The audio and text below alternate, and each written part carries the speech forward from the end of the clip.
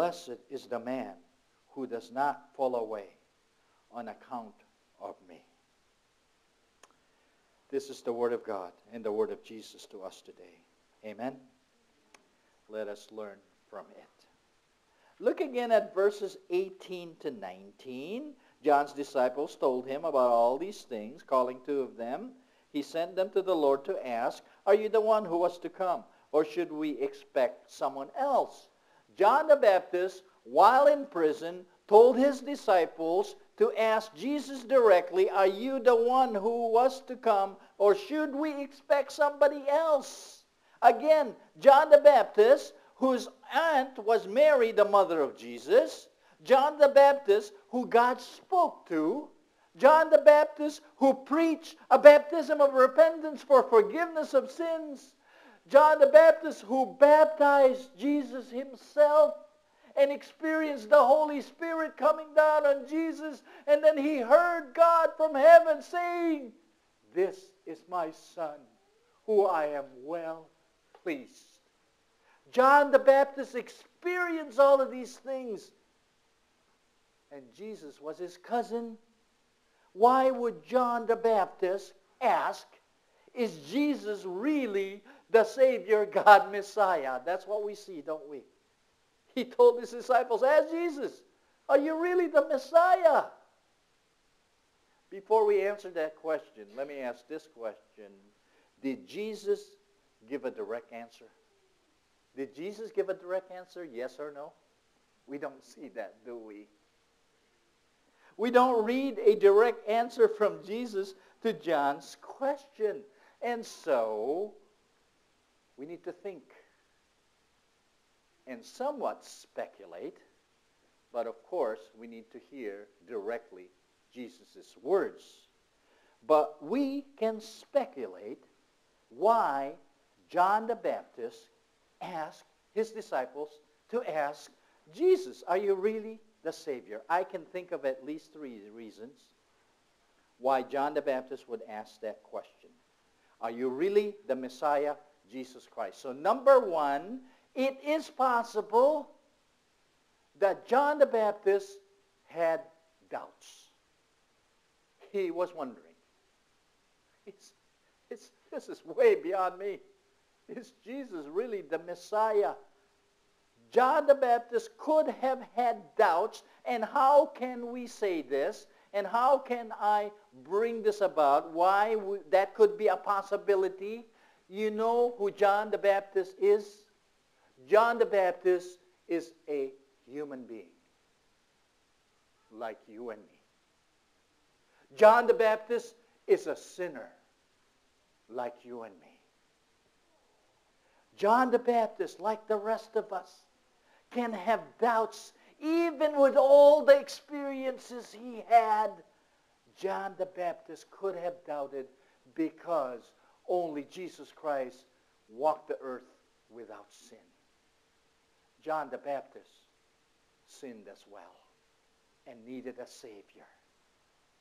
And even if John the Baptist did have those doubts, do you think Jesus would get so upset? Do we see Jesus getting upset about John the Baptist if he did have doubts?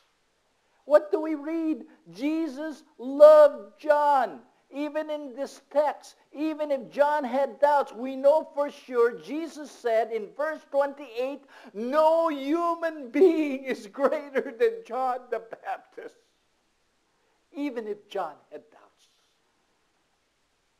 And even if John had doubts, Jesus still loved him because why? What else did Jesus do for John? What else did Jesus do for John? Did he get him out of prison? Did he save him from being beheaded? What did Jesus do eventually for John the Baptist? You're looking at it. Never forget that. Whether it's John the Baptist, whether it's Mary, whether it's the Apostle Paul, whether it's Joseph, Jesus died for each one of them like he died for you and me. Even if John doubted, Jesus still loved him very much because Jesus died for him specifically. We just read in our Bible study today in Ephesians that God's grace is a portion to each one of us individually. God has given us grace to the measure that we need. And John the Baptist needed the Savior. And so Jesus died for him because Jesus loves him. When you and I doubt God, what do you think Jesus would say to us? Doubts will come. And even when we doubt, Jesus can still tell you, in spite of your doubts, I love you. I died for you. I rose from the dead for you. I'm praying for you right now. And I will come back for you and perfect you to who I intended you to be, in spite of your doubts. So, John could have had doubts, but there's an answer. And we'll come back to that in our biblical principles to live by. So, maybe John didn't doubt. Maybe John asked the question, Jesus, are you really the Messiah? Because he was just so tired of the suffering that he was going through. Yes, he had visitors, but he's in prison, waiting to be executed. Maybe they were feeding him steak when he really was a vegetarian. But what we know was John was in prison, and likely heard he was already on schedule to be beheaded. So John knew Jesus was the Messiah, but maybe he was just having such a hard time with the life that God has given to him. He was tired of waiting because of the pains he was going through on earth. Do you see that? And we can say that because we've all been there. Ever feel that way? That life is just so tough. Lord, get me out of here. Are you really my Savior? I'm going through so much pain. I'm dealing with some issues. I'm dealing with my family and my relatives. Are you really the one? It's possible that John was asking that question because he was suffering on earth. So what was Jesus' response to a tired and suffering John the Baptist? Let's look at what Jesus said now. Look at verses 21 to 22.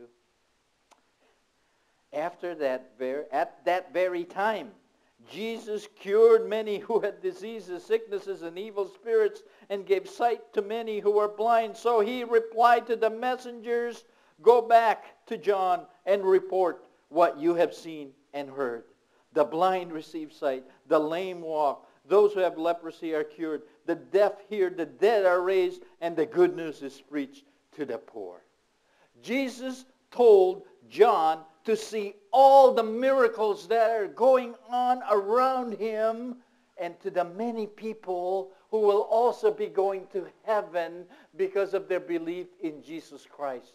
The gospel is being given and being received. The kingdom is expanding, and miracles are happening in spite of your sufferings, John, and you are part of that plan. That's Jesus' reply to his sufferings. Jesus told John to see all the miracles happening and the many people who will also be going to heaven like he will be going to heaven as well. Even for believers of Christ today, no matter how godly we may be, because we live in a sinful world, there will be pain and suffering. There will be pain and sufferings. And we could doubt. We could question God because of the stuff that's going on personally in our lives. But that was happening to John the Baptist. And Jesus replied to him, John, see the spiritual realm and what's going on. And so how should we deal with our sufferings today, which can lead to our questioning of God? Hear what Jesus said to John the Baptist. See the miracles around you. See the people that are growing in their faith and being plucked out from the depths of hell and being brought to the light of Christ. It is happening in front of us. Open your spiritual eyes in spite of your pain and suffering. And finally, number 3, I think another possible reason why John the Baptist asked his disciples to ask Jesus. You follow that? He asked his disciples to ask Jesus if he really is the Messiah, and I think it is possible that John the Baptist was just being creative and being empowered by God, because what John the Baptist was doing was to simply lead his friends to Christ. Go ask him. Go ask him. Don't come to me. Go to the person that really has the answer. That's what he was doing simply, I believe. John the Baptist sent his disciples to ask Jesus if he was really the Messiah, to simply lead John's disciples to Jesus Christ. Don't follow me. Follow the real Messiah. John was personally told and personally experienced Jesus Christ as the Savior Messiah. And again, Jesus praised John the Baptist in verse 28. And so John the Baptist told his disciples to ask Jesus if he really is the Messiah, not for his own benefit, but for the benefit of his friends. Do you follow that? Fantastic truth here. Because we're also called to lead our friends, not to ourselves, not to the church, but to Jesus Christ, the only Messiah. John the Baptist tried to take the focus on himself. Remember, these disciples, they're disciples of John. They were following John and seeing John. They wanted to copy John. And John says, I ain't it. Go to the man, to the Savior, Jesus Christ. Don't focus on me. Focus on Jesus Christ. How are we leading our friends to Jesus Christ? Yes, invite them to church. Yes, invite them to a Bible study. But really, our focus needs to be leading our friends to the Savior, Messiah, Jesus Christ. So let us note again how Jesus responded to that question, are you the one who was to come, or should we expect someone else? Let's look at Jesus' answers. And Jesus basically answered, you may be wondering, John the Baptist may be, the disciples may be, you and I may be wondering. And Jesus answered, you may be wondering, but look at what is going on because of me. Look at what's going on because of me. Verse 22, again, the miracles that are happening, especially the dead raised and the good news preached. And we don't read it here, but John the Baptist and his disciples, do you think they were students of God's words, the Old Testament? And the Old Testament prophesied, predicted that a Savior, Messiah, is going to come. And so Jesus answered, you may be wondering, but I am fulfilling all the prophecies told about the Messiah, the Savior, through the prophets, especially the prophet Isaiah. That's what Jesus was saying.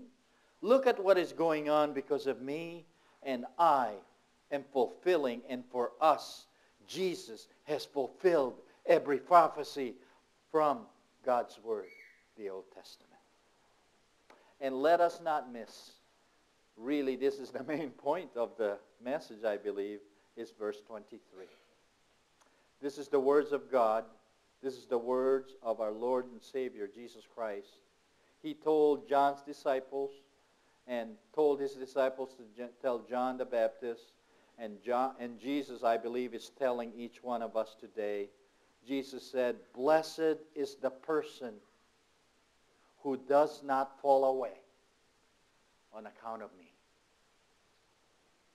Whether it's hard times or questions, you will be blessed if you remain in me. Do not fall away. Do not fall away. And so in summary, Jesus basically said, do not fall away, but remain in me, and you will be blessed in spite of your doubts, in spite of problems that may be happening. Remain in me. I am it. Do not fall away.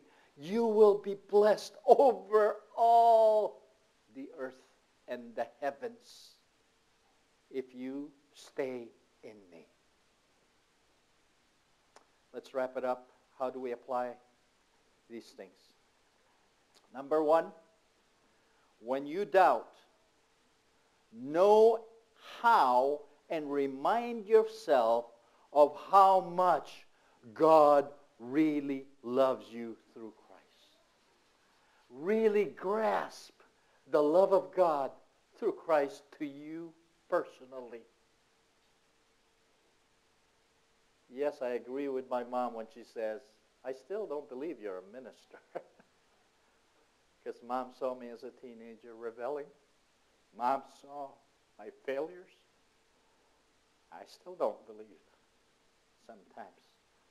But I know God loves me and forgives me in spite of all my faults. That's why I bring you to think the same. Remind yourself of how much God loves you through Christ. That's number one. Whenever doubts come to mind. Actually, it's a good practice to remind ourselves every day how much God loves us through Christ. Number two, when you're going through pain and suffering, what we need to do is what Jesus said. Note all the great things God is doing in your midst. You know, there are times when I'm disappointed and Lord, are we going to continue as a body of Christ? Should I be looking at something else? Then I think of you. Think of Wayne and Lucy. Blessed me yesterday as I come in. Everything's clean. And things are being dressed up for celebrating Christmas. I think of Donald, who shares his faithfulness in testifying. I praise God for the people who come to Bible study, for Polo, for asking, how can I live? There are miracles happening all over us. I think of my family. I think of my friends. When you're going through pain and sufferings, note all the great things God is doing in your midst, and you will see plenty. Write them down. The miracles of life. Number three, commit and learn how to lead your friends to Jesus Christ. John the Baptist did that. And I kind of made a mistake here. See, I'm not perfect. In the slides, that first slide, we should constantly think and pray about this. It's about leading our friends to Jesus Christ. We should constantly think and pray about leading our friends to Jesus Christ. That's what John the Baptist did with his disciples. And then lastly, number four, no matter what's going on, especially during hard times, remain in Christ. He is it. Memorize John 14:6. Jesus said, I am the way. I am the life. I am the truth. No one comes to God the Father. No one comes to heaven. No one gets the blessings unless they go through me. Jesus is it. No matter what's going on in your life, and it can be messy, remain in Christ, He will bless you. Would you think about that for a moment as we prepare our hearts for worshiping with our offerings? Take a moment to pray right where you are.